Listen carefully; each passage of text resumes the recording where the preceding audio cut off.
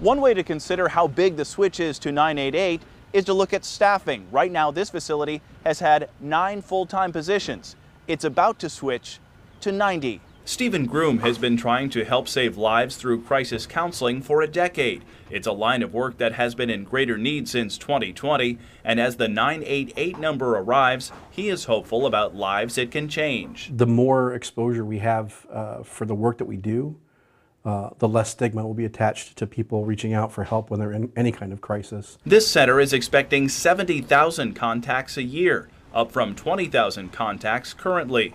Director Ryan Dixon says trained counselors are available at any time. We can help anyone with any level of crisis, anything from I'm having a bad day today and I just need to talk about it to I'm having some pretty dark thoughts and I'm not sure I can stay safe. The overnight shift sees the highest demand. At this facility, 20 or 30 people work overnight. Most of the people we talk to it's one of the worst days of their life. And we almost never get to talk to them when it's their best day. But through counseling, at least the day might get better. And the texting option for the 988 number is expected to resonate with young people who prefer its convenience and privacy. It's a very sacred kind of a feeling for me personally to be able to get through to a person who is at the end of everything and doesn't know what else to do. In Iowa City, Andrew Mullenbeck, KCCI 8 News, Iowa's news leader.